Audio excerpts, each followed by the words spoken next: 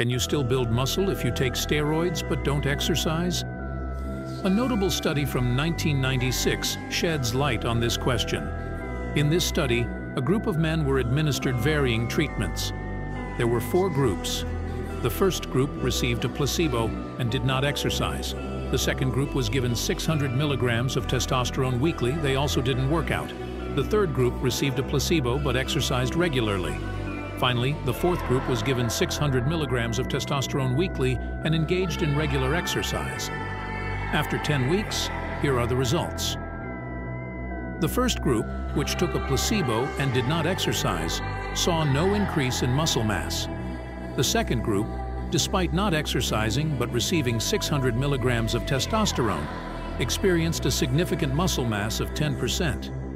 The third group, who exercised regularly but only received a placebo, showed a muscle mass increase of 3.5%. The fourth group, which combined testosterone with regular exercise, saw a muscle mass increase of 14%. These results were quite surprising.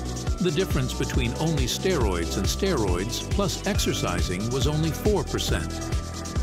This brings up an interesting question.